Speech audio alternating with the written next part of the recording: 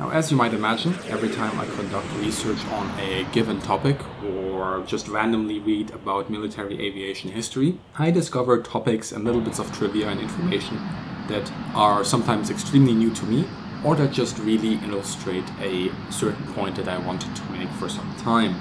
A lot of this is also stuff that you don't readily hear just by going on internet forums or just reading an article about certain aircraft. It is really information, niche information, I would even say, within a already niche subject.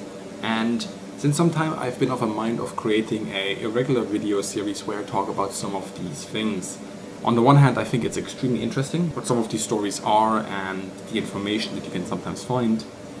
And on the other side, I think it's also extremely interesting just for you to know about these little things. And for example, if you go to a museum next time, you can see one of these planes that I talk about, some part of their development, and you can go, aha, I know something.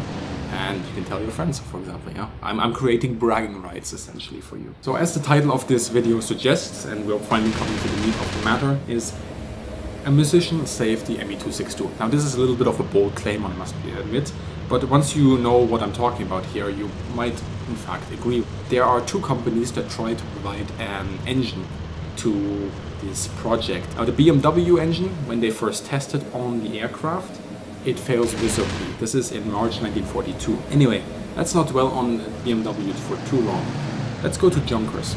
Now Junkers, or Junkers as some people call it, is a company that is of course known also very much for aircraft, but they also had a strong engine development section. Now for the jet engine they called it the Jumo 004, and you will also see in the literature Jumo 004A and 004B. Now when they started trying out the Jumo 004 on the Me-262, the engines behaved relatively well. They didn't fail like the BMW engines, but they weren't ready for operational use or even ready for production. Now there's a couple of points here that are important. For example, they were guzzling through fuel like you wouldn't believe. On the other side, they also required material and resources that were getting increasingly scarce in Germany. So they had to find an alternative, an engine that essentially provides the same amount of power, but that is cheaper to maintain and cheaper to build, and that doesn't use the resources that Germany can no longer offer for this kind of project. So what does Junkers do? Well, they come up with the Jumo 004B, and they start testing it in 1943. And quite quickly they realize this engine is not like the ones we tested before. Yes, the design is relatively the same, but because of the materials we use and just other problems they had in the development that were already in fact known with the Jumo 004A keep reoccurring. And one of the things they notice after running a couple of tests is that the turbine blades have fractures in them. And fractures in turbine blades are very, very bad indeed. And they try to find what is the problem here. And eventually they realize that there is a resonance within the engine because the vibration count of the turbine blades, or the turbine wheel blades, is different to the vibration count within the combustion chambers of the engine. Now at low engine settings, this isn't really so much of an issue. But once you rev up the engine to the max, and we're talking about more or less 9,000 revolutions per minute, these engines are going to suffer accordingly.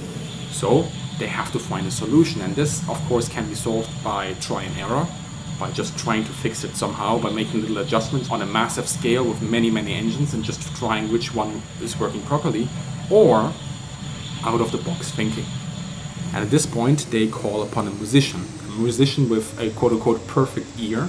And he comes to the engineering bunker of Junkers, the cradle of the company, and he's armed. He has as his weapon of choice a tuning fork. He goes up to the engine and he asks, "Is this the engine? Yeah?"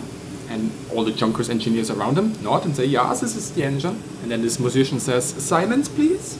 And he starts banging, ding, ding, ding, against these turbine blades. And what he's trying to ascertain is the vibration count of these blades, and he's able to do so.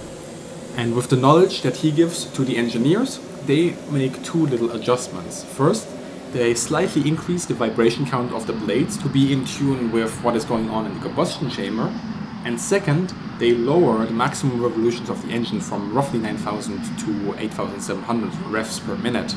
And this allows the engine to function normally, or at least better, at high engine settings. And it eventually also allows the ME262 to use the Jumo 004B as the engine of choice. Because at this point, BMW was still out of the picture. They had not found a solution to their own engine. Now the question, of course, now is, would Junkers have found a solution without this musician? And the answer to that is probably with enough try and error, with enough testing, yeah.